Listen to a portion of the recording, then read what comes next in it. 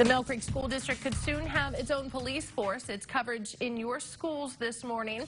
Superintendent Bill Hall is asking the Millcreek School Board to spend more than $540,000. The money would be used to create a 6-person department which would patrol all of the district's schools. There's currently a school resource officer inside McDowell Senior High School and a guard at McDowell Intermediate. Hall says the board will be given more information by the end of this month. He's hoping for board approval next spring. Northeast